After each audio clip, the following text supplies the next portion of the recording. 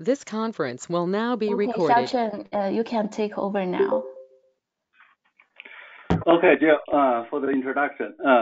I was asked to provide some update on the NGD atmospheric physics project. In the past couple months, we have made several quite interesting progress in this project. Today, I'm going to show some of the results from our recent efforts to improve the dinocycle precipitation in E3SMv1 with a modified convection triggering mechanism. In next talk, which is scheduled a couple weeks later, Yaga Richard will present her effort to improve the QBO for E3SMv1. So there will be several talks regarding the atmospheric physics project. In the next couple of slides, I'm going to show you the issues with current climate model in simulating the dinocycle precipitation, and also what area we probably need to emphasize to improve the current deep convection scheme, particularly on the convective trigger. I will show you some the idea we have, and also present some of the observational evidence in support of those proposed change for convective trigger. Then I will show you the results from the 11 years AMAP run in EAMv1 when we implement this scheme. For the EAMv1 simulation, I only emphasize on things relevant to precipitation. So as we know, the climate model, even including weather model, continue having the difficulty in simulating the dinocycle precipitation, specifically over land. So the common problem is the rainfall occurs too early after sunrise and too frequent too weak. Most models fail to capture the nocturnal peak over the central grid plane. And also there is no eastward propagation of mesoscale convective system from the Rocky Mountain to the central grid plane. This is the very outstanding feature in dinocycle over the central US. So like I showed in this figure, shows the dinocycle or precipitation over the ARM SDP domain. The black line I showed here is from the ARM. If you can see my mouse, all the green lines actually is the CMAP5 models. I did not name them. And the color one is, the red one is the default E3SM. This, I believe, is one early version of V1, and the blue one is we test the club actually before we implement club into E3SM. Probably the red one is a V0. Then the blue one is we add the club, and the blue, actually green one is from the Unicon earlier convection candidate scheme we used. So you can see none of them actually can capture the peak at night, the nocturnal peak in the dinocycle preset. So this is the pretty common problem. And also all those problems cannot be easily solved by just simply increasing the model horizontal resolution based on earlier studies. So there's something we thought probably is to link the convective triggering, because the convective trigger determines when and where the convection occurs in the real world and also in the model. So in general, you know, the Cape-based trigger is widely used in current deep convection scheme. Usually it assumes that Cape larger than 0. That means you have a convective instability. All Cape larger than arbitrary threshold, like 70 joule per kilogram as used in EAMv1, in EAM and also EAMv0 and v1. So where capped is usually calculated from air parcel originating from the boundary layer. So like showed in the ARM data, you can see the black line is the observed precipitation. The right dashed line representing the CAPE calculating using the ARM data. You can see if the trigger is based on CAPE, that means you will have convection triggered almost every day during the daytime. This is for the warm season. So that definitely, we need some, constraint on the CAPE trigger.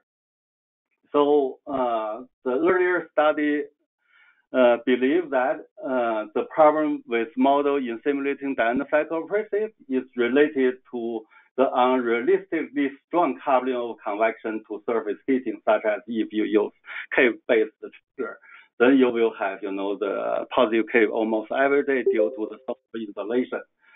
And also, the current triggering function is lack of convection inhibition that can be used to suppress convection.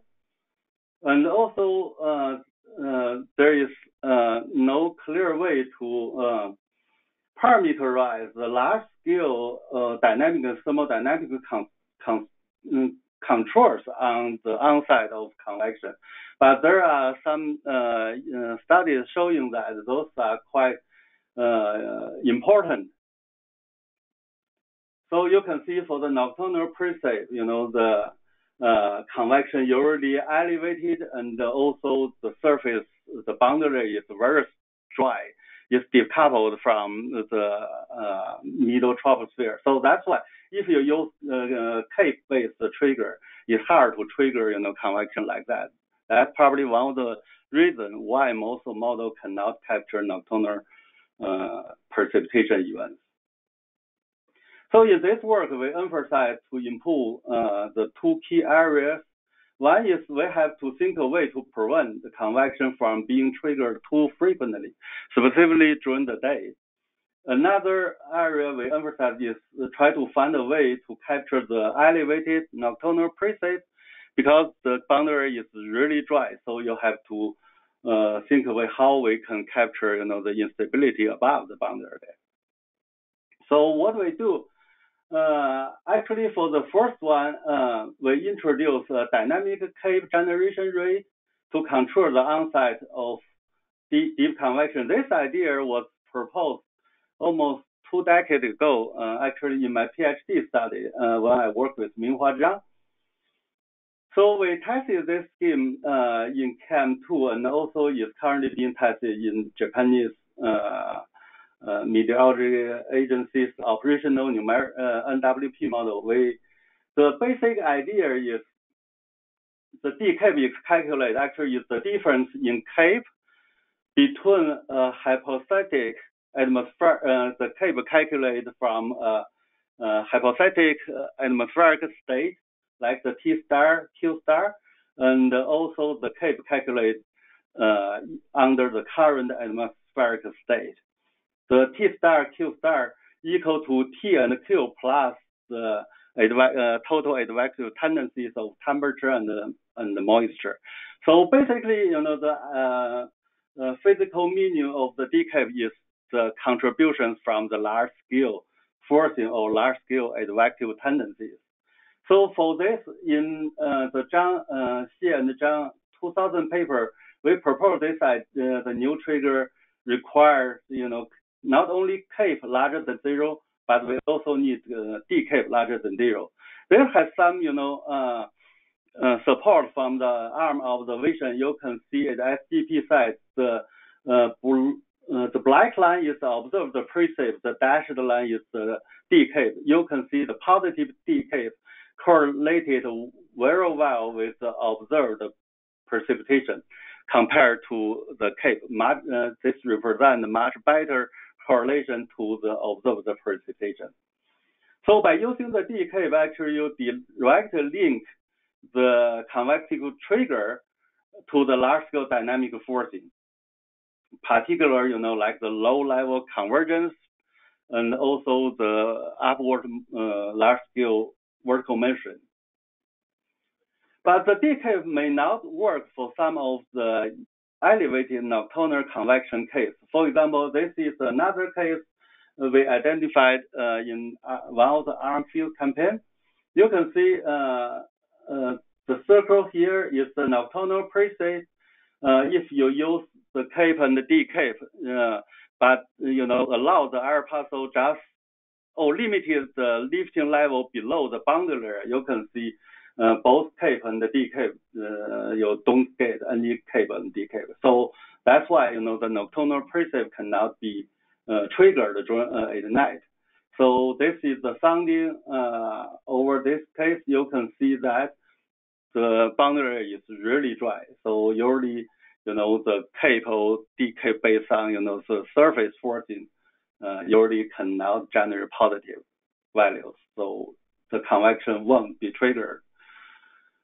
So in order to address this issue, we implement another idea like we call the unrestricted launching level. It's called the ULL trigger.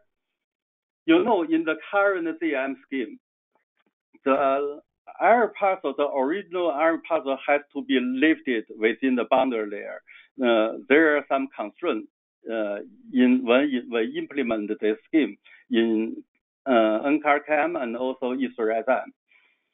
So, but right now, by using the ULL trigger, we remove this constraint. We allow the air parcel launching level can be at the level above the boundary layer. We are searching, the level for the maximum molecular static energy from the surface to any level below 600 millibar. In the original, they searching the maximum moisture static energy only within the boundary layer. So this is the difference. We remove that constraint, then that allow us to able to capture, the elevated convection above boundary layer. When we implement this new scheme, like by combining the decape and also the ULL trigger, we tested with the ARM data for different climate regions. Like we use the MC3E data. This is HDP, TWP ice data is the Darwin side, and Go Amazon field campaign is at the Amazon region. So you can see the new trigger correlated much better with the observed preset than the cape only trigger, which is presented by the red line. This is what you get from using cape only. You can see, for those tropical cases, every day is a cape, is larger than 0. If you use this like a trigger, you will have convection occur every day. But when we use the new trigger, actually is much better correlated to the observed preset. So let's look at the nocturnal case as HDP I showed earlier. When we could not detect the cape by if the air parcel launch level at the surface.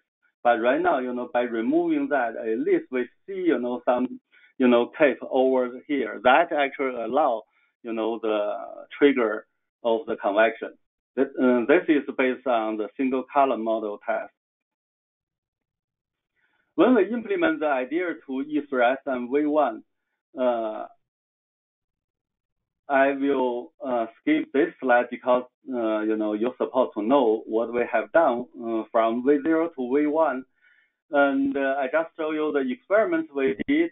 We have performed the 4 sensitivity tests. One is using the default model.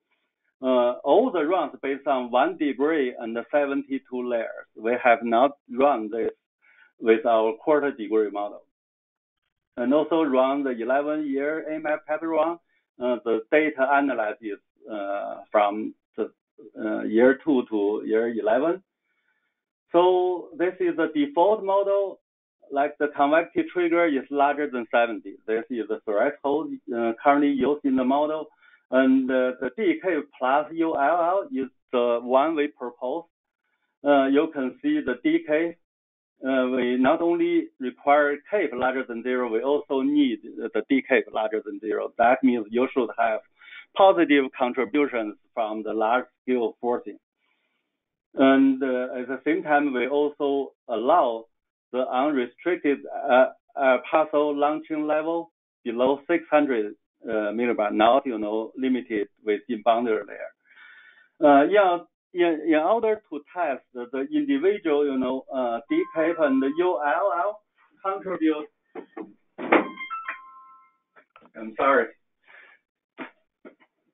Contribute to the changes we see in the new trigger. We also test, conduct separate tests with D cape trigger only and the ULL trigger only. So I will show the results from this. First, let's look at the mean state. The left figure shows the difference between the control run and also DPCP. This is the model bias we have. Everybody knows that we have, overestimate the precip over, the most of the tropics, and but have a dry bias over the South America or Amazon regions. And this one shows the difference between the new trigger and also the control run. If you see the color is opposite, that means you reduce the bias we have in the default model. Note that only the difference that are statistically significant are shown in these figures. So you can see in general, the overall impact is minor over most of the region. Only a few locations you see some notable difference, but the difference usually to offset the bias we have in the default model, such as over the Amazon region. You see, we reduce the dry bias a little bit by producing a little bit more precip, and also the subtropical region, the convection suppress a little bit, then we have less precip compared to the default model. So anyway, the impact is quite minor. And that also means, even with the revised trigger, we will still have this type of model bias. You won't see it if I plot, the model bias, the revised trigger minus GPCP. You will see similar figure like that.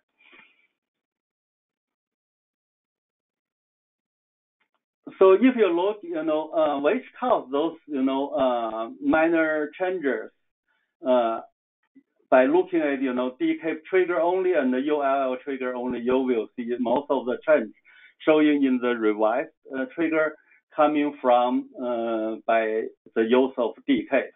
So this is for the mean state.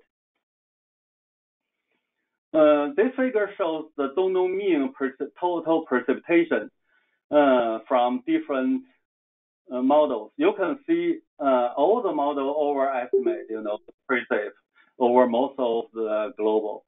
That's like I said before, if you really look at the model bias, most of the bias are still there.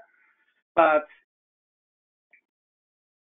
if you look at the partitioning between the convective and the stratiform precipitation, the lower panel shows the convective precipitation to total precipitation ratio, the ratio of convective precip over total precip.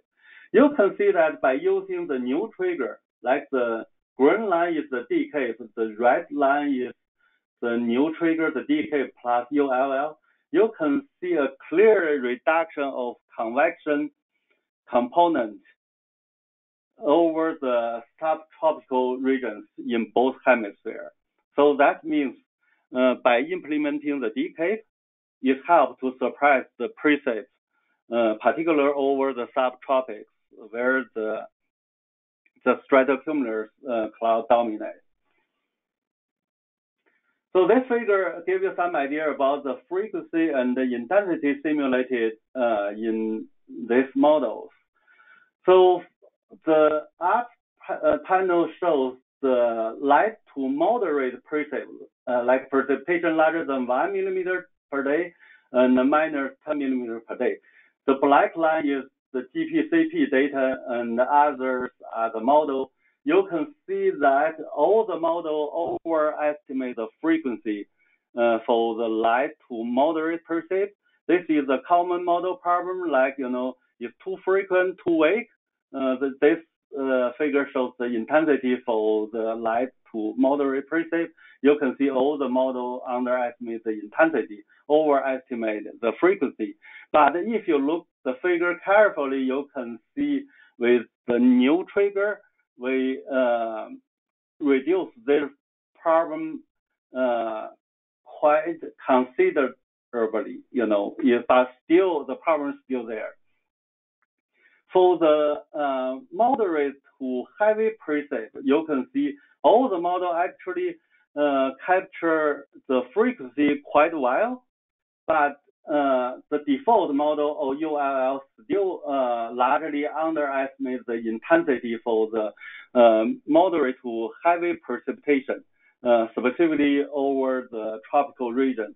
This problem again is reduced by using the D-cape and the ULL together, and also mainly due to the D-cape, which represented by the green line. You can see it's quite clear. So that means the new trigger help to reduce the frequency for the light to moderate precip and increase the intensity for the moderate to heavy precip. Okay, finally, let me show you how those new trigger help improving the Diurnal cycle. This is the summer Diurnal cycle over the counters. As you know, over this region, the Diurnal cycle featured like the daytime precip initiated over the eastern edge of Rocky Mountains, then propagated to the central Great Plain at night. So you can see the color presented here, representing like the red color means the peak of precip occurred at noontime, then green and the cold color here, like the peak occurred at night. So you can see for the default model is not able to capture either the propagation of the mesoscale system along this region, and they always, have precip peak during the day. But with the new trigger, you can see the phase of precipitation is nicely simulated. Then we want to see which one contributes to this improvement. We found that if you only use the D-cape, it won't help. Like I showed earlier, those nocturnal precip usually elevated. So if you only use D-cape, then they may not work for this. But with the ULL, when you remove the restriction of partial launch level within boundary layer, you allow it, launch above boundary layer is nicely capture the nocturnal elevated convection. That actually is the key for the improvement for this region. We also look at other regions. This figure shows the maritime continent and actually the land. You can see that. This is the trim data. This one is the default. Is not able to capture the nocturnal peak over those tropical lands. With the revised trigger, is nicely capture that. Again, when you look in the individual contributions, this is mainly due to the ULL trigger, which remove the constraint of convective launch level within boundary layer. We also look at the eastward propagation more carefully. In the next slide, I'm going to show the rainfall, average over these 4 regions we call mountain region, highland, midland, and the lowland. This is from the trim. For this 4 region, you can see is nicely actually east propagated from the Rocky Mountain to the central southern Great Plain. if you look at the control run, there's no any signal for those kind of eastward propagation. But if you look at the results from using the new trigger, the combined trigger, is very nice. If you just compare the color of the arrow, you can see.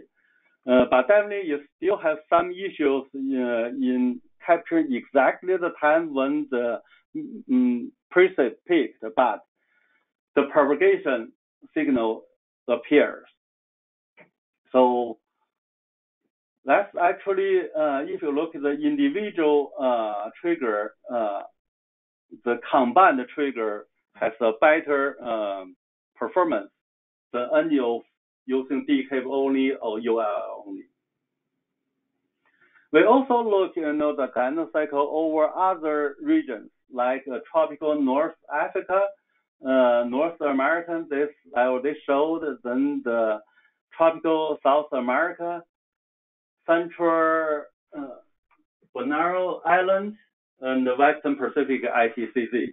If you only combine, look, the black line is the observation, the red line is the result from the combined trigger, and the dashed line is either from the control run or from using individual trigger. You can see that the combined trigger actually will capture, the observed precipitation over all those selected regions. We are not randomly select all those regions. Actually, this is the region included in NCAR EAMwg variability package. So we found actually for all the regions they include in their package, by using the new trigger, the dynamic cycle, the phase of dynamic cycle is well captured. But we do have problem in the magnitude, like I showed in the earlier slide. You can see even we capture the propagation, but the magnitude is much weaker than what observed. So let's have a brief summary here. We propose a new convective trigger and also tested it with E3SMV1. The convective trigger includes two parts. One is providing a dynamic constraint to prevent cape being released simultaneously. Another one is to remove the restriction of having air parcel launch level within boundary layer in order to capture elevated nocturnal precip. The new trigger has a minor impact on the mean state, but it leaves a significant improvement in the phase of dynamic cycle, although its magnitude is still too weak. If you look at the individual contributions from these two different components, we have shown that the decay actually helps suppress daytime precip, while the unrestricted launch level is a key to capture nocturnal elevated convection. And also the model start to show some signal of the eastward propagation of mesoscale system, but the process behind it still need better understood. We also look at the MGO, the tropical wave. We found only have minor change in those fields. We have a paper recently accepted by JAMS on this work. I provide a link here, like the DOI number, but it has not working. It's not working now. It should be working in the next couple of days. That's it.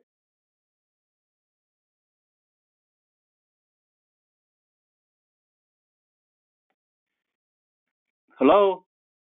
Yes. Hey, Shaocheng is really nice. I don't know whether this is time for a question, but I do have one question if there is time. Yes, please go ahead, Ruby. Okay. Yeah. Yes. So Shaocheng, regarding your next to the last point about propagation of MCSs. First of all, I wonder whether you have plotted any Hofmöller diagram to see indeed they are propagating. And I'm curious about the mechanism as well, because I can understand the unrestricted launch level to be helping with nocturnal precipitation, but how that is helping with propagation is unclear, because the mechanisms of at least some of the mechanisms for propagation related to cold pool and things like that, gravity waves and things like that, it's pretty difficult to stimulate. So I wonder what you think. Yeah, actually, I record we have Half-Muller diagram we did. It shows some signal of eastward propagation. I believe this is because actually even the model cannot fully resolve the mesoscale system, but with the decay, we probably can feel the impact of the propagation of mesoscale systems and capture the instability at the right time at any single location. If even if it's not like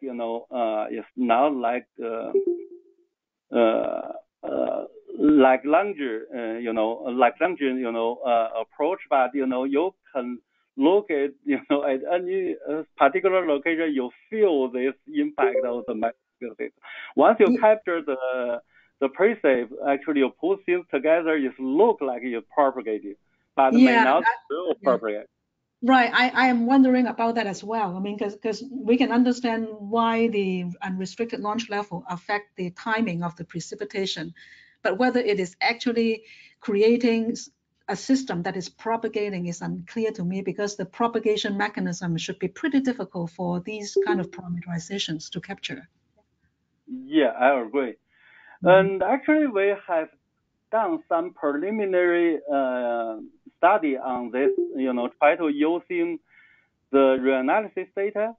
And because in one of a separate study Shaocheng did, actually she found like the large scale circulation and the precipitation is well correlated when the mesoscale eastward propagation start in the observation, but there is a decouple between these two fields in the model. So she feels that probably that's one of the reasons why model cannot capture that, because the loose link between the large scale convergence, low level convergence, and also the precipitation events. So I think with this, we directly couple these two together, probably could help. So we are doing some additional investigation on this, try to understand why. All right, great. By utilizing the CAP. Actually, I agree with you. This is something we also noticed that, how to explain this. It's real propagation or not. Yeah. All right. Hey, thank you. Shaocheng, this is Yun Qian. Did you look at the spatial resolution dependence by applying this new trigger? I guess the results you present today is from the 1 degree simulation, right? If you apply this new trigger to 1/4 degree or 1/8 degree, are you expecting to see same or even further improvement? And actually, if you look at the definition of decay, is directly linked to the large-scale forcing, like the large-scale advective tendency. That means, it should feel the scale change, because, when you increase the model resolution, the forcing will become strong. But we had a preliminary check on this. We quickly run, like using the RRM strategy. We found actually the resolution, the simulation is getting worse. So that means there are still a lot of work. We have to figure this out. Why this is the reason. And also in a separate study Guangzhang did recently, they found actually the decay is quite sensitive to the spatial resolution. I also need to read his paper and understand why. So it's, in brief, it's sensitive to model resolution. There's something we are currently looking at. That's interesting. Thank you, Shaocheng. Yeah. So we are running out of time. We can take this interesting conversation offline. So thank you, Shaocheng, for the presentation, and thank you everyone for calling in. Thanks all. Okay, thank you. Thank you. Bye bye.